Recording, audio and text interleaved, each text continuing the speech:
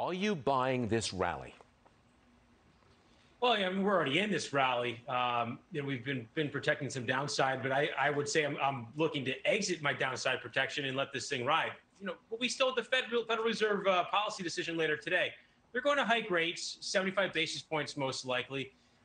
Their hike here is important, but it's their message going forward after September. Are they going to cool? And the market is pricing in them cooling their pace of hikes. Now you couple that with the extreme negativity of earnings compression, that where we're actually seeing these stocks like Microsoft and Alphabet reject the bad earnings report, the headline earnings report, and actually trade higher. So I think there's a combination, a little 1-2 punch that we could see here today, and then I would be looking to be buying on strength above 4,000 in the S&P. Okay, what I'm hearing is that the economy bumbles along, very little growth, maybe a dip to negative every now and again, and the stock market bumbles along without doing too much. Is that how you see the rest of the year going?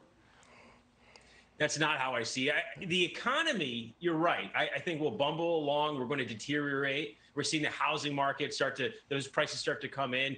Pending home sales fell. New home sales yesterday fell. These are bad numbers. You're seeing services PMI contract. So this stuff is already happening, and I think it's going to bumble along at these negative contracting levels here for the next couple months.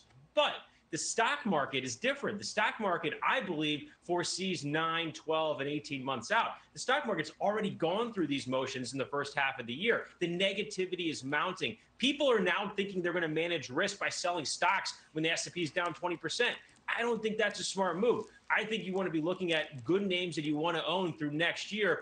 And this is your buying opportunity in the equity market as the rest of the market sort of falls through and the Fed slows their pace of hikes in the back half of the year, potentially even pricing in a cut by June of next year. Okay. Now, I suspect that you're not allowed or you're not supposed to talk about individual stocks. You're a big picture market guy.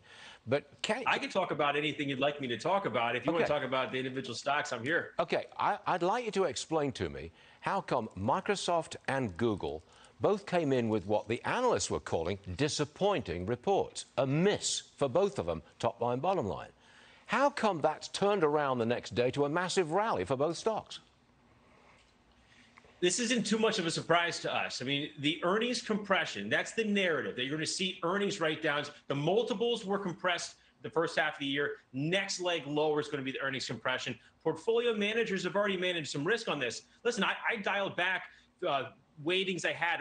There's some Alphabet and Microsoft, Apple were my 3 biggest holdings. I dialed them back on last Friday ahead of this earnings week. They're still some of my largest holdings, but I think a lot of portfolio managers are dialing back those exposures. You've already seen Microsoft come out with a warning about a month or 2 ago. Google or Alphabet already came out with the layoffs announcements and slowing hiring a week or 2 ago. So a lot of the negativity is becoming baked in. All you need is a little bit of positivity within. And the CEO, Nadella at Microsoft, talking about Azure, was very positive. And I think that's going to be a tailwind right now. That's going to be one of the bigger growing parts of their business here in the coming years. So people are feeding off of that. Investors are feeding off that. You're seeing some people, some traders and portfolio managers start to reposition. Now for Alphabet, it got hit with the Snap news last week, but Alphabet is not Snap, and their ad revenue was not as low as people anticipated.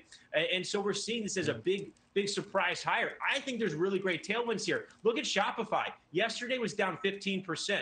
And due to the layoffs, today, very disappointing earnings, traded down 6% pre-market, and now it's up, 4 or 5%? I haven't looked at it in the last half an hour, but wow, right. This is the type of market where we don't go lower on negative news. I think it's a turning point. This turning point, you saved the best till last. All right, Bill Baruch, that's good stuff. Thank you very much indeed. I like the idea of a turning point.